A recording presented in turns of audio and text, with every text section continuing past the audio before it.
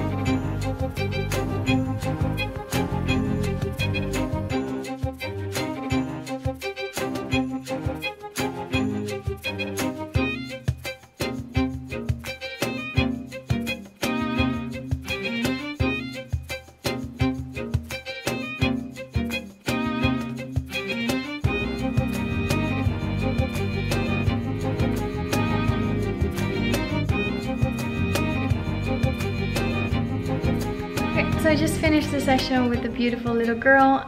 We took gorgeous photos. So yeah, what's my gear? I used the Nikon D750 with the 24-70mm lens. Aperture 2.8. I usually shoot at 3.2 or even 3.5 when I'm shooting the girl alone. Shutter speed is 200. My ISO is around 640 or 500.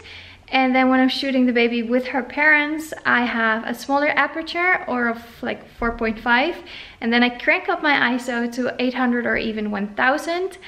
I use the Godox Speedlite. I'll put it on the description. My largest aperture on my lens is 2.8. But what you usually see when you photograph on the largest aperture, your photo can be a little bit unsharp. Because the lens is usually the sharpest, like 1 or 2 f-stops above the largest aperture. So that would be like 3.2, 3.5. Also, I get most of the eyes in focus, with the nose, face, and then maybe the feet will be blurry. But you don't want to have like the face kind of in focus. So usually aperture 3.2, 3.5, and then ISO is to match. It's depending on the light that's coming in, skin tone of the baby, color of the backdrop. So usually my ISO is between 400 and 640 when I'm photographing the newborn. And then when I photograph the parents with the newborn, I have a smaller aperture because I want to have both people in focus. So it's usually 4.5. And then I crank up my ISO to about 1000. But the ISO, you should play with that one. And then maybe choose your aperture very consciously and your shutter speed as well. And then those will be kind of like set. And then you can play with your ISO. But yeah, make sure when you photograph one person and then a group of people that you do change your aperture to get everybody in focus or to get the beautiful blurry background.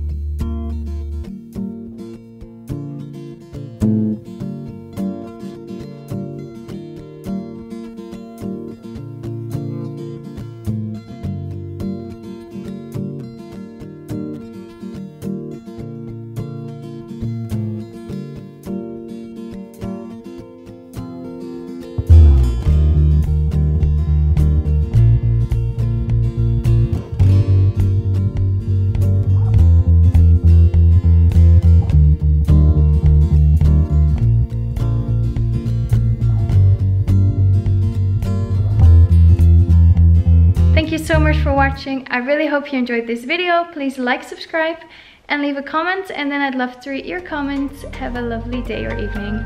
Bye bye.